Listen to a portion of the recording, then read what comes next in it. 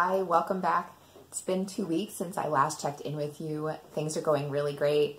School is just about in session.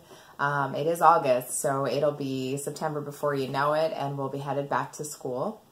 I have been very busy getting ready for the school year, but I've also been busy in my Teachers Pay Teachers store working on some new products. And in particular, one of the things that I posted was a brand new product line called Phenomenaling.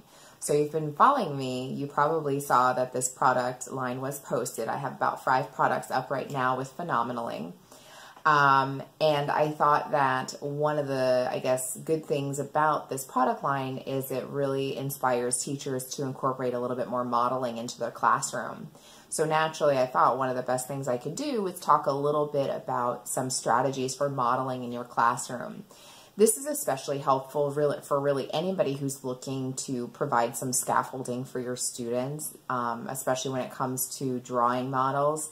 Models are great for a lot of reasons, but in particular, it really helps to hit the 3-dimensional learning of the next generation science standards because it enables your students to, again, act like scientists by learning the science. And then the cool part is it really helps your students to understand the scientific process because, right, as we learn more in science, we are going to continue to revise a lot of our models.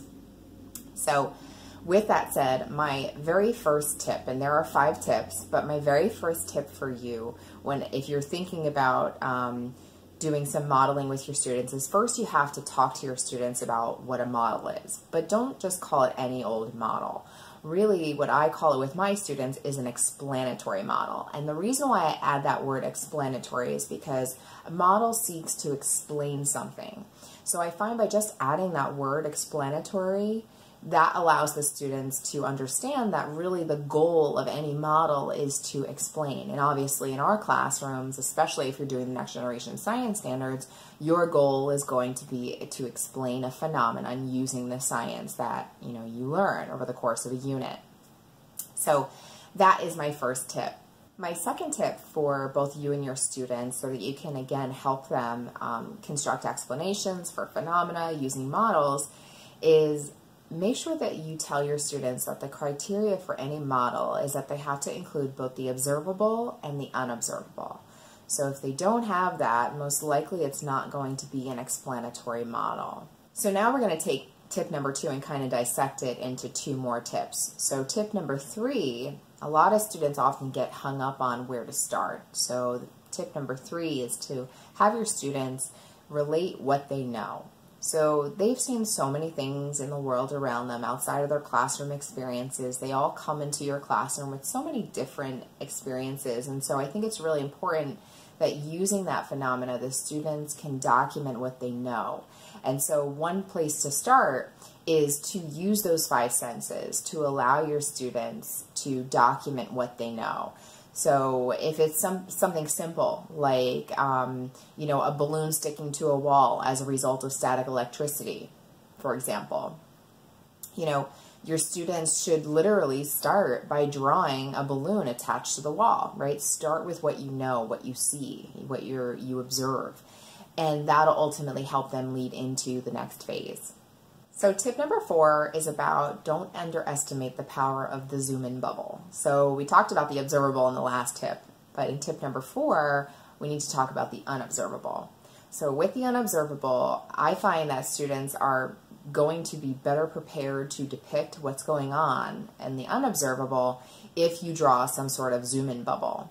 Some journal articles that I've read have kind of referred to this as like if you had a really high-powered microscope and you were to zoom in and take a look at a picture of what was going on the particulate level, what would this look like? Or there was one article that I read that talked about microscope eyes. If you were to look at this, what would be going on? So having your students draw a zoom-in bubble of some kind would make things really easy for them to, again, depict what's going on the particulate level.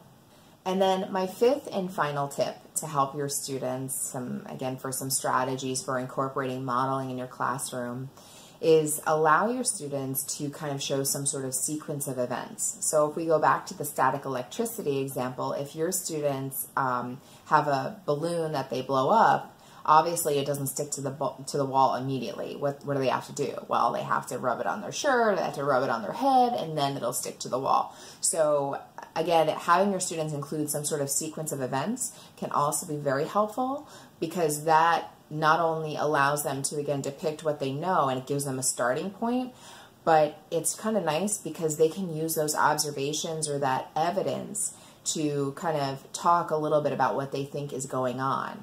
So obviously, for example, we know that the balloon doesn't stick before you rub it. What must the rubbing do? So this allows the teacher to interact with the students more because they learn by doing.